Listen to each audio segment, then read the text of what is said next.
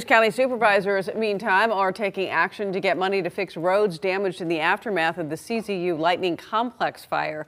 County supervisors say that a subcontractor, Anvil Builders, did $4.4 million in damage to North Coast roads during debris removal, that coming, of course, after the fire. Well, today, residents talked about how it's made it very difficult or impossible to get to their homes. So I was right there with all the big trucks coming and going and was able to see the changes in the road as it happened.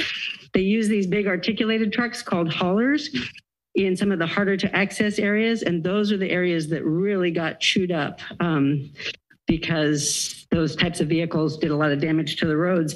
They created this, what we call moon dust. It was like a foot deep of this fine, almost like talcum powder dust that's been very hard to deal with and has created problems with the road since then. And the damage is now getting worse and worse now that we've had some more rains.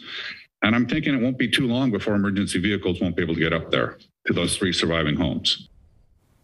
Today, supervisors asked county leaders to work with state and federal officials to bring in funds to try and fix the roads. Also directed the board chair to send a letter to Governor Newsom asking for his help. Of the $4.4 million in damages, $2 million done to the Last Chance Road north of Davenport. Did get a statement from the company involved. Anvil released this statement to us today.